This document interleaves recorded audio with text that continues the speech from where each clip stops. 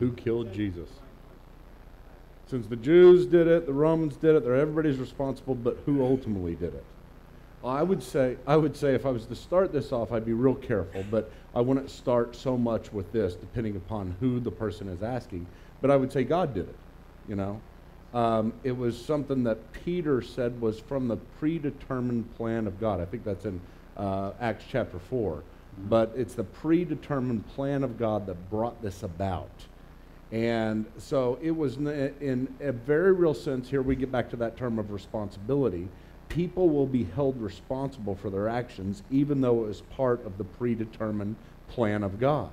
Even though it was part of what God had in eternity past, had said, this is how we're going to do it, but yet people are fully responsible for their choices, both the Romans and the Jews, in which even Jesus himself looked to the Romans and said to Pilate, he who has handed me over to you is guilty of the greater sin. So you're guilty of a sin, yes, but there's a greater sin going on behind the scenes that people are going to be held more guilty for. So people will be held responsible for it, even though this was part of the predetermined plan of God. And this comes into this eternal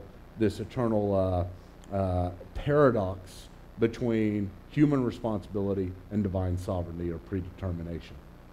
How do you come to grips with that? I'll give you my $25 card on that one. I mean, I think there's a few things. I have primarily 5 things that you don't come to grips with. There's something you research, but you finally say, as God says, the secret things belong to the Lord. There are finally some secret things that we're not going to be able to get to. What the church has historically called apophatic theology of mystery, to where we leave it alone. And those 5 primary things are: how did God create everything out of nothing? I can't explain it. I'll give a $25 gift card out to someone on that. How did Jesus become man, fully man, and yet remain fully God and stay above the arch? I'll give a $25 gift card on that. How's the Bible fully of God and fully of man? How is it that the Trinity works out? How can there be 3 yet one? And then this one: how can God be sovereign, predetermine all that takes place, yet man be fully responsible for the actions? Those are the 5. Those are my big 5.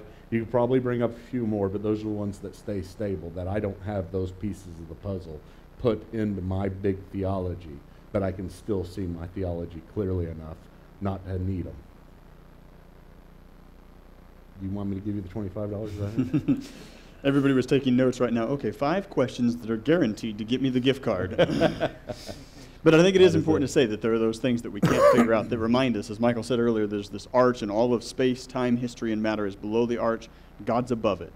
And when we come to those issues, we realize, I'm not going to figure him out.